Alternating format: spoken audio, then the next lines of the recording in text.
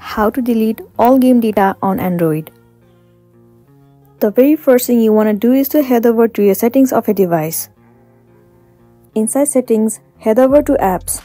If you couldn't find the option of app, then in the source bar, you can simply search for apps, and the option will be visible to you.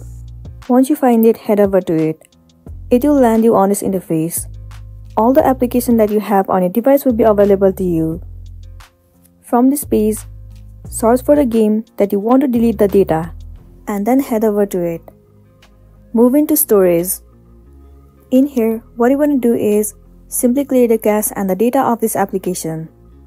Tap on Clear Data and then click on Yes.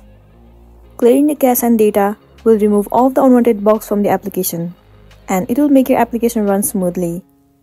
Likewise, if you want to clear the data of other games, then simply head over to the settings of the app and then just click on Clear Data, and all the data will be deleted successfully.